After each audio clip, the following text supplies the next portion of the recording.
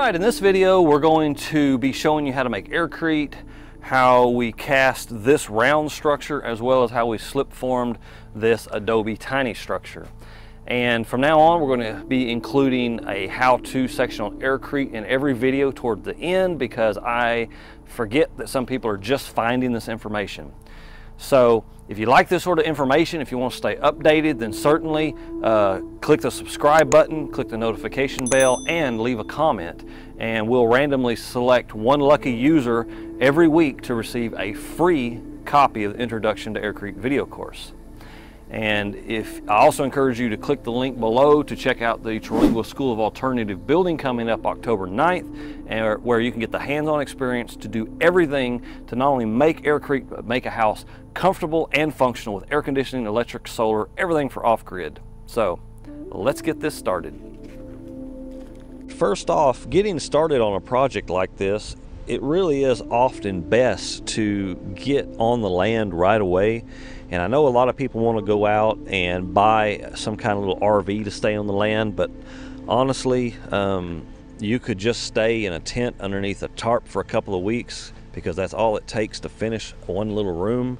And these little aircrete rooms are infinitely superior to an RV. They stay warmer, much warmer in the winter, much cooler in the summer. They're easy to heat and cool. They protect you from the storms. They won't blow away.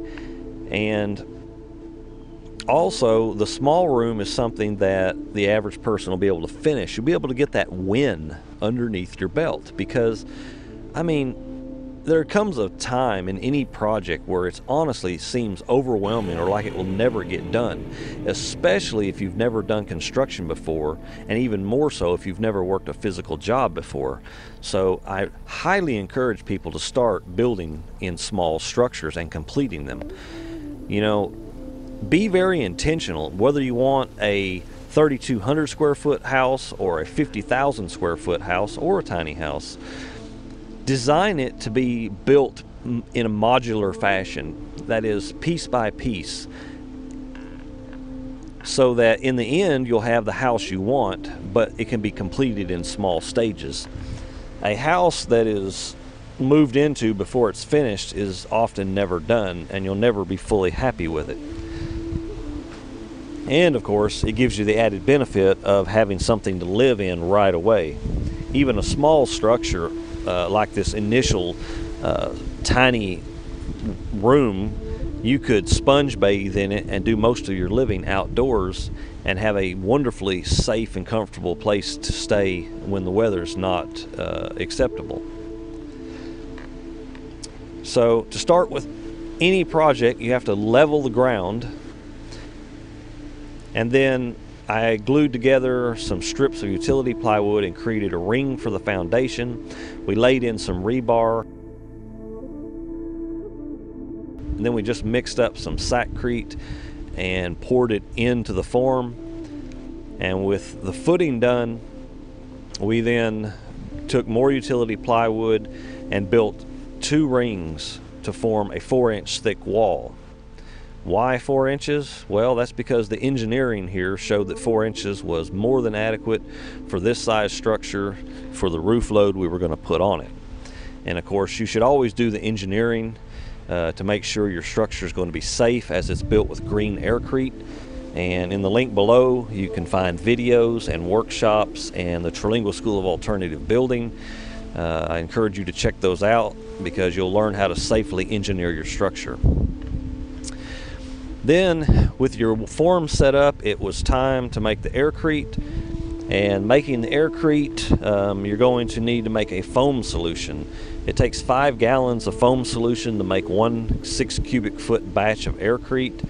So I would encourage you to mix more than that, so that you have enough to adequately measure your foam and then complete a batch. In fact, I would encourage you to just make a batch big enough to complete the day's work, like a 25-gallon batch in a trash can or another barrel. This needs to be filled with your soapy solution, you know, either 16 ounces per 5-gallon bucket of 3X Dawn dish soap, but really I highly recommend you just buy the purpose-made Drexel foam agent. And to make a mix that is going to work for even beginners, start with 1 ounce of Drexel foam to 1 gallon of water, and then you're going to pump this through a 1.2 gallon per minute pump, and then combine it with air from an air regulator that is supplied by an air compressor delivering 90 psi at 4 cubic feet per minute. Then it's just a matter of adjusting the air regulator to give yourself a 95 gram per quart batch of foam. You really don't want it any heavier and wetter than that, and you especially don't want it any lighter and drier than that. Then it's just a matter of adding 5 to 7 gallons of water to your 50-gallon drum. Take a 92-pound sack of cement and slowly add that to the water as you mix it. Then once you have this slurry made, it's time to inflate this. Turn on your foam machine and begin mixing. Mix your foam until it reaches 6 cubic feet in the barrel, which you can calculate and mark on the outside of the barrel.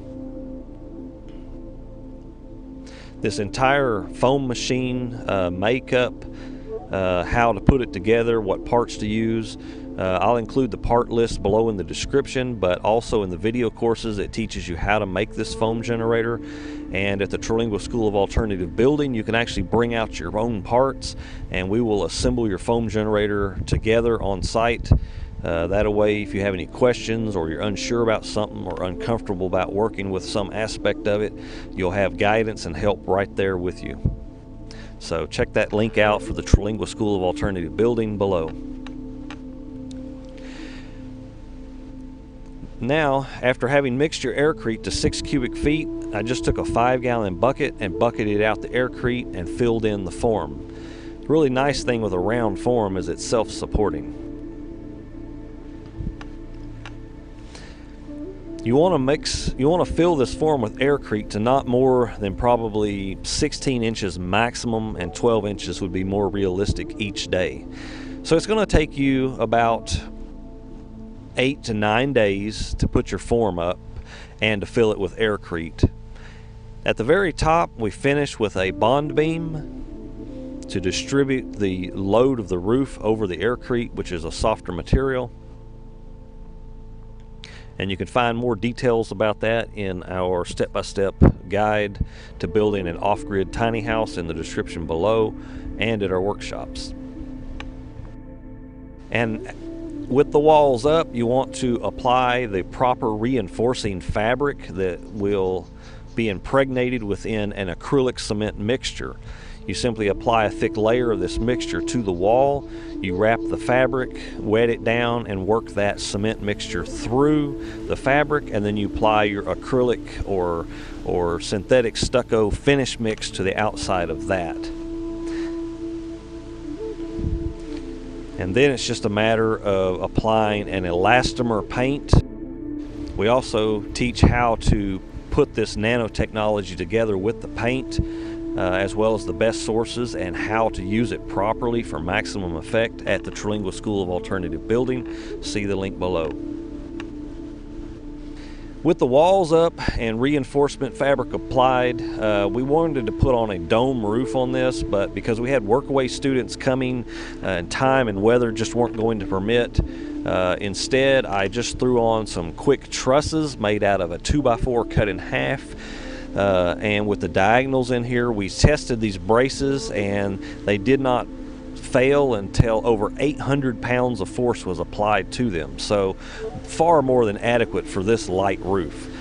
So we glued every single junction of wood. We used a piece of plywood glued at each junction or gusset to hold everything together.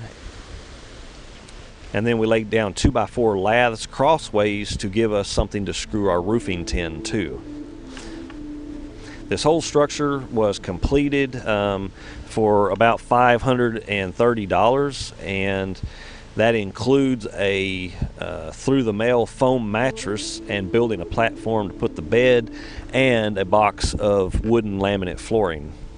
Inside the foundation ring, that was finished by digging it out, leveling it and packing it, laying down plastic, and then mixing more aircrete and filling in the floor with aircrete.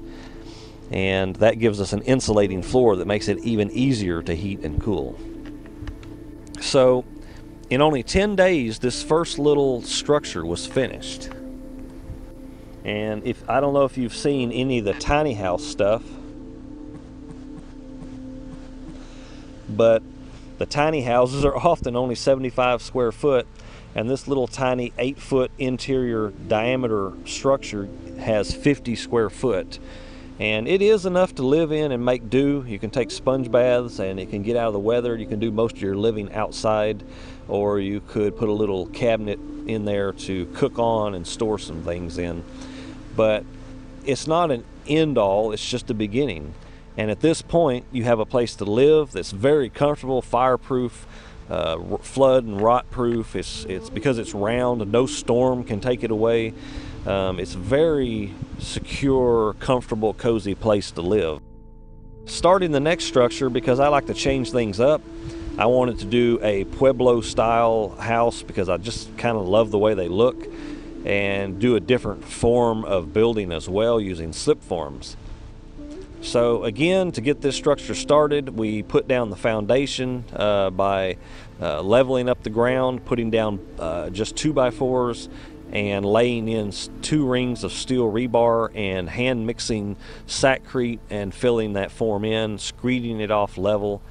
And we made this footing a foot wide to distribute the weight on the earth better.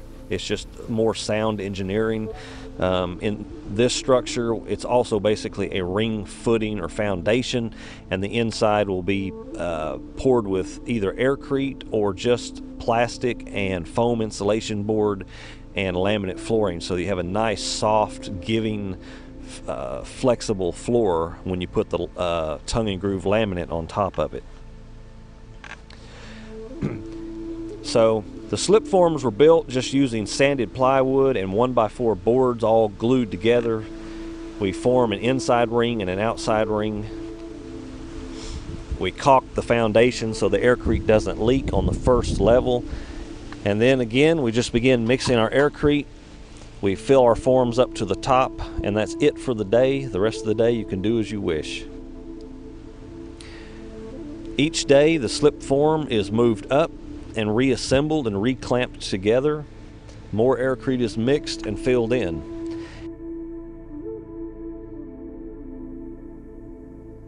And as you get higher, you can go ahead and put the reinforcing fabric on with the finish coats.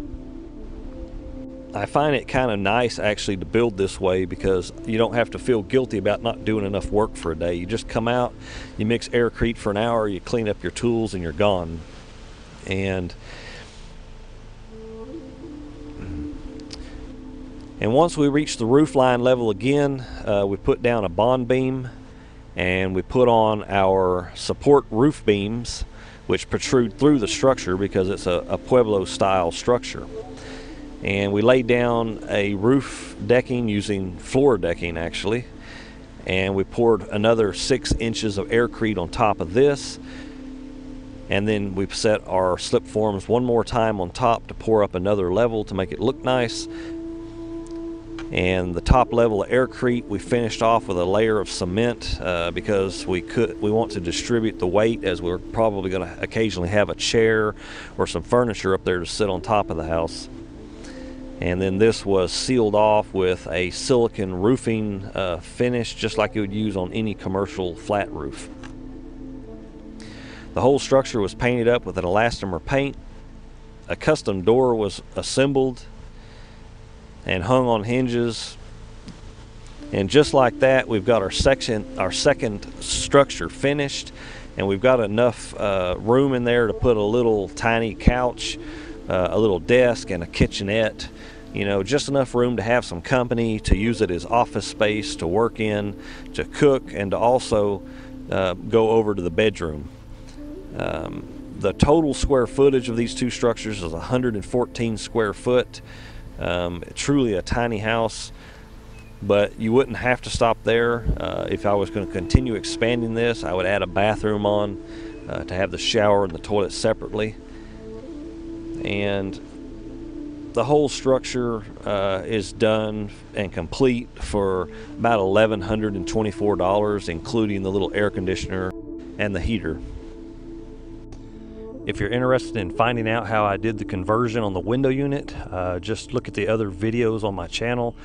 And also, if you want to learn how to size and install your own air conditioning system, including mini split air conditioners, click the link below in the description to find out more about the Terlingua School of Alternative Building, as well as the step-by-step guide to building your own off-grid tiny house.